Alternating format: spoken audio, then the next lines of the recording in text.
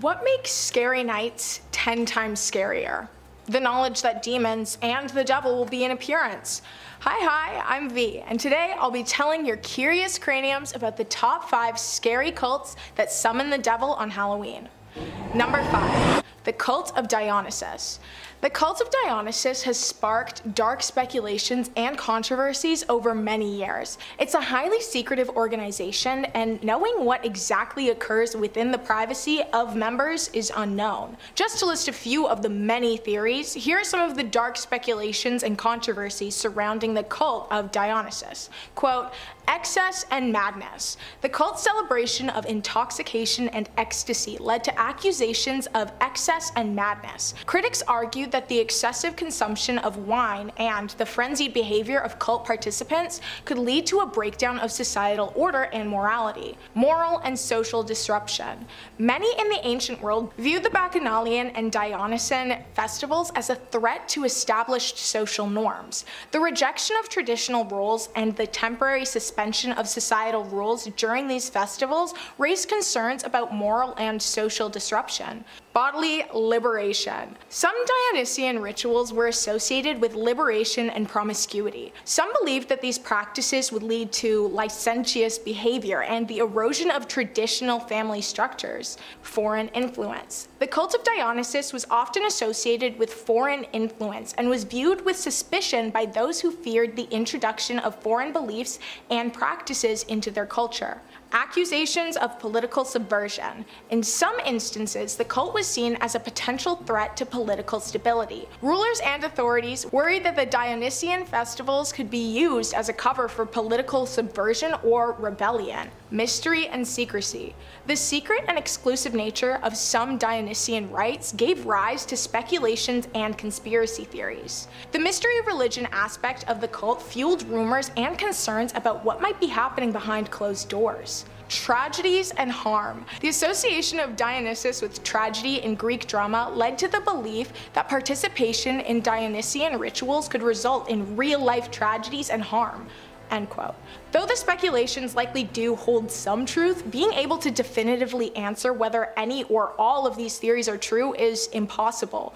Records of the cult's activity were often exaggerated through misunderstandings or misinterpretations of the cult's practices. But it is thought that many of the rituals have been spotted throughout history, hinting that the cult may not be as inactive as many think. Number 4. The Blackburn Cult. May Otis Blackburn's cult, which is referred to with many names, including the Order of the Doves and, of course, the Blackburn Cult, was a controversial religious movement that emerged in Los Angeles, California. The cult's beliefs and practices were described as a combination of mysticism, apocalyptic prophecies, and unorthodox spiritual teachings. The cult was unofficially founded in the early 1920s, centering its teachings on the notion that May Otis Blackburn, their leader and founder, was a chosen prophet, selected by divine forces to guide followers through the impending end of the world. May claimed to receive direct revelations and instructions from angels and other spiritual entities. She warned her followers to prepare for the looming apocalypse,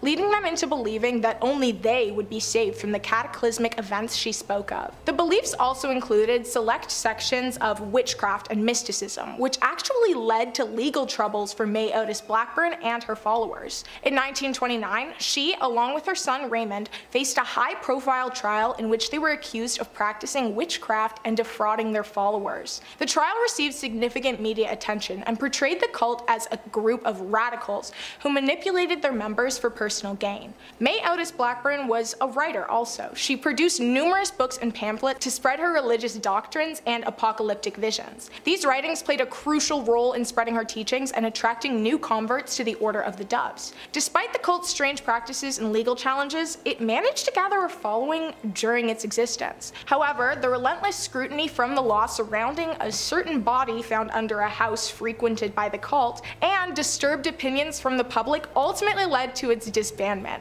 May Otis Blackburn's life took a quieter turn after the cult's dissolution, and she passed away in 1951. But to this day, it's not known certainly whether there are still practicing members, whether it be people who grew up in the cult or those whose parents raised them under the set of beliefs. Number 3.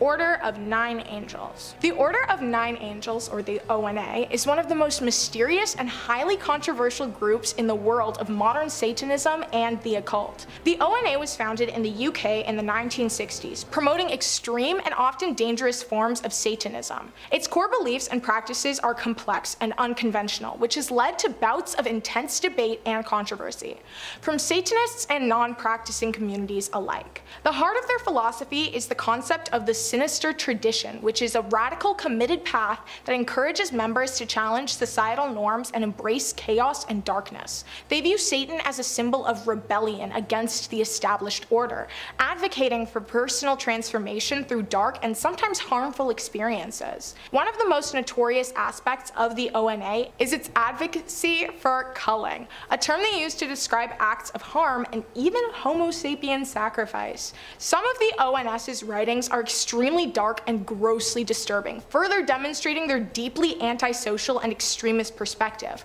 While they remain a highly secretive, tight-knit, and controversial group, their writings and philosophy have managed to spread widely and even found their way into other areas of the occult, impacting various forms of alternative spirituality. The Order of the Nine Angels remains a fringe and extremist organization to this day. Their beliefs and practices are widely criticized and condemned for their proud and loud promotion of harm and extremism. As with any belief system, it's important to approach their beliefs with caution and to be aware of the potential harm and danger it can pose, especially if it's taken to the extreme. Number 2. Sachiko Eto. The bizarre and disturbing saga of Sachiko Eto, the woman who would come to be known as the Drumstick Killer, began in 1990. It all started when her husband suffered a back injury, which not only incapacitated him, but also led him down a very dark path of drinking and gambling, which ended up pushing the couple into very deep debt, which eventually forced them to sell their home and move to a different town. In their new town, they became involved with a religious group, which was deeply involved in spiritual faith healing.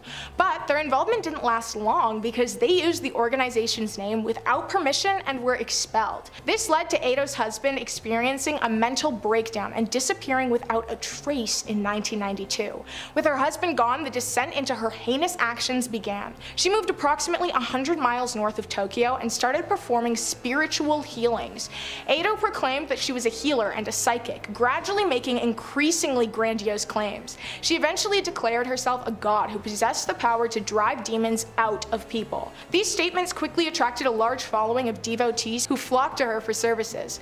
Eto's cult grew quickly, with over a dozen believers and their family members living in her home and participating in rituals. Her rituals, involving drumstick beatings meant to end the dirty body and purify the soul, quickly escalated in aggression. She accused some of her followers of being possessed by a bad fox and had them beaten until they were hardly alive. In June of 1995, less than 3 years after Eto moved, one of Eto's followers was hospitalized with severe injuries from a ritual. This follower also reported that her husband had abruptly disappeared after visiting Eto's house. This raised suspicions and led the police to search the premises, where they uncovered a truly horrific scene. 6 decomposing bodies, 2 men and 4 women, were discovered, some mummified and wrapped in futons. All of their lives were ended due to the harm inflicted during Eto's rituals. Eto, her daughter, and a man named Yutaka Nemoto and another follower were arrested and charged with the deaths. Eto's survivor, who had reported the cult, was also arrested. Eto initially claimed that the deaths were unintentional and were simply a part of a religious exorcism. The trial resulted in Eto receiving a life-ending sentence, while her accomplices received prison sentences ranging from 18 years to life. On September 27, 2012, at the age of 65, Eto was hanged after several unsuccessful appeals, hopefully ending the belief system that she created, but no one's quite sure. Number 1. Temple of the Blacklight. The Temple of the Blacklight, which can also be referred to as the Misanthropic Luciferian Order, MLO, which is what I will be calling it because it's the shortest name. The MLO is a group associated with left-hand path spirituality and philosophy. MLO was founded in Sweden in the early 1990s, and it has gained popularity in cult theorists for its unique approach to Satanism and the left-hand path. The central notion of the MLO is the self-created worship that they call Chaos Gnostic Satanism. What sets them apart from many other satanic groups MLO's beliefs are rooted in a drastic form of nihilism and a deep desire to embrace chaos, darkness, and spiritual rebellion. Honestly, real. They believe in an intangible force called chaos, which they see as a destructive, creative, and transformative entity that has great power and aims to oppose the order and constraints of the universe. MLO's members revere Lucifer as a symbol of enlightenment, liberation, and defiance against traditional religious and societal norms. However, their interpretation of Lucifer is much different from popular depictions of him. To them, Lucifer represents a dark and chaotic force that opposes established religion and the moral codes of society. The MLO is known for its extreme and often controversial writings, which explore the esoteric beliefs of the religion in depth. Their texts often feature highly complex and cryptic symbolism, which is intended to be understood by those who are deeply committed to the group's philosophy, and not for those outside. I mean, that's a good way to reject skeptics. Like, if skeptics were like, dude, this text doesn't make any sense, the members could just say, yeah, well, duh, you wouldn't get it. You can't sit with us.